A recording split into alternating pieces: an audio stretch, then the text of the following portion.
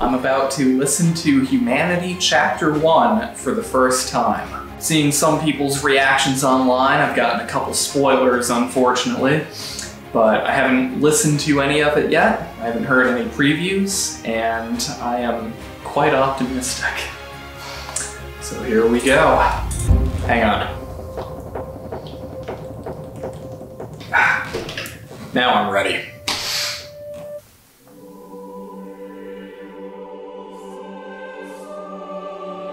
What are they singing?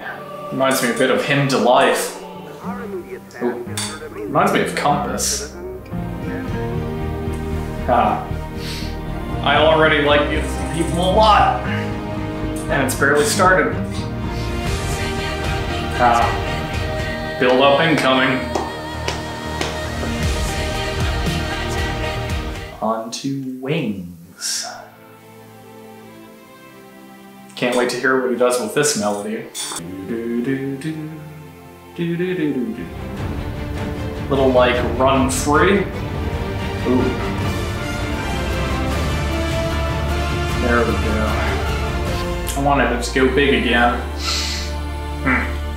Okay, L'appel du vide, which I hear is a track that some of us heard years ago. Yep. It's about time. Sinking right into the stone. I'm so glad this is finally released.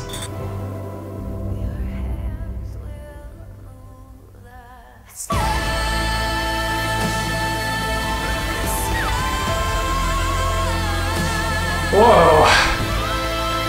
Whew.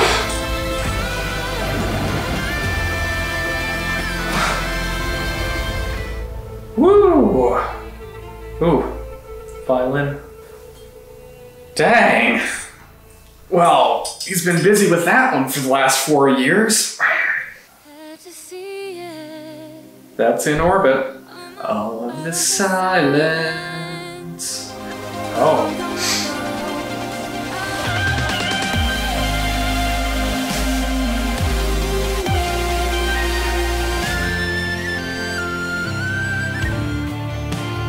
Oh.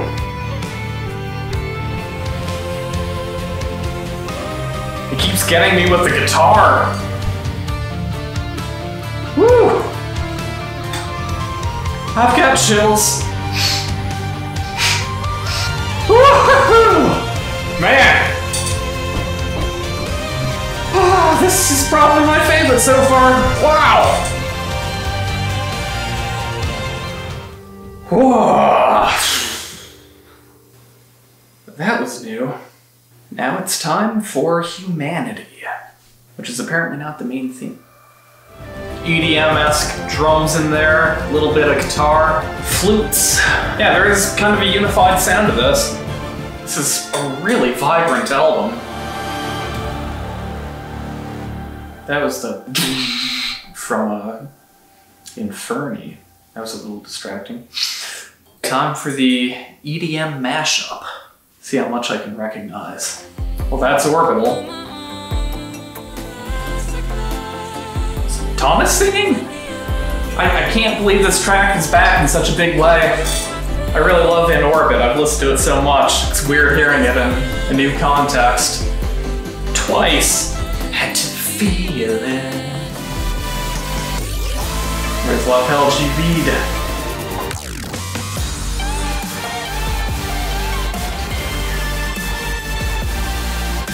What is happening?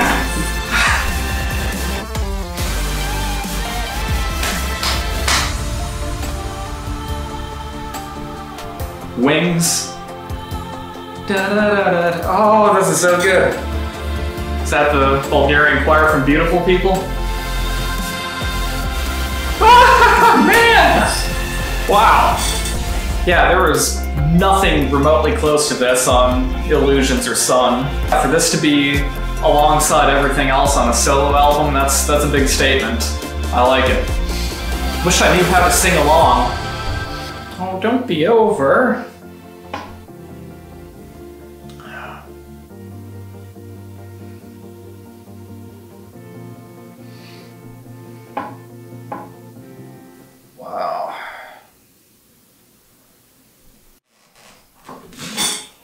Wow.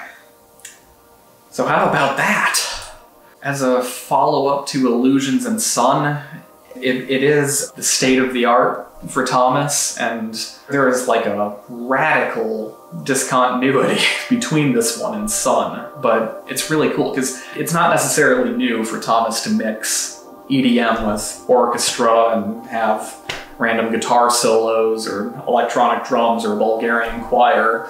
Previously, it's been contained to, you know, specific tracks. There are some big ones: Into Darkness, Emerald Princess, Impossible.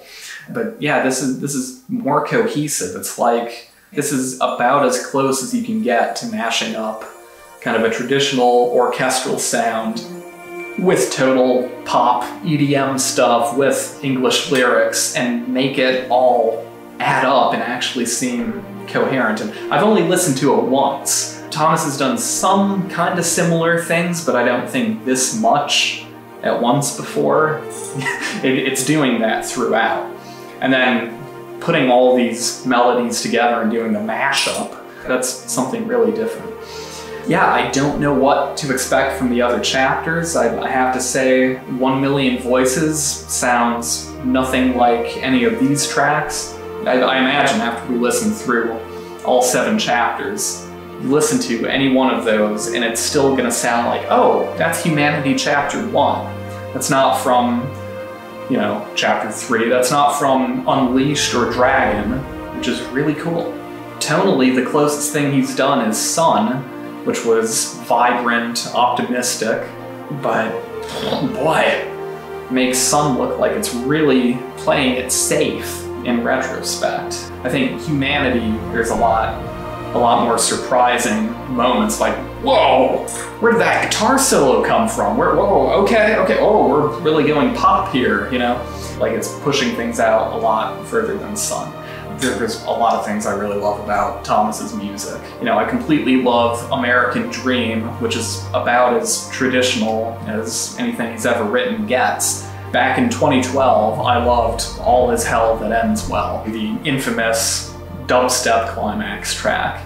Since then, and since reading Thomas's post about how dubstep and many genres of music shouldn't be judged, we shouldn't attach all these cultural ideas to it and exclude all these styles, like it's just other kinds of music. I think that's what really got me to start to understand what Thomas was doing and start to really admire what he was doing. Looking back on Illusions and Sun after listening to Humanity, Chapter 1, it really feels like he was barely scratching the iceberg on those albums. It incorporated a lot of influences, but it was still mostly orchestral. It was kept just a little bit safe, which was, I'm sure, not at all his intention at the time. This is how much he's progressed since then. I'm fairly happy with it. I like hearing outrageous stuff from him.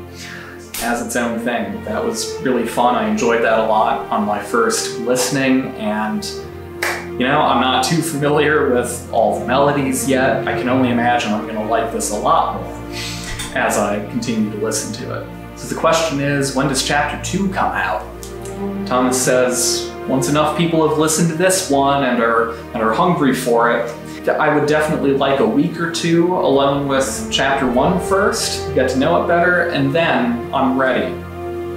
So, is 2 weeks okay, Thomas, please? Hopefully not more than 2 months. All right, well, thank you, Thomas. I enjoyed that quite a bit.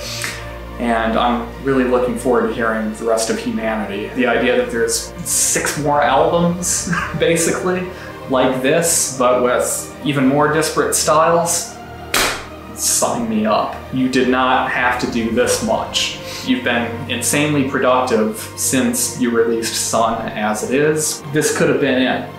You went and did 7 albums instead. Thank you so much. Can't wait to listen to it more, and I can't wait for all the other chapters and everything else you do. Thank you, Thomas.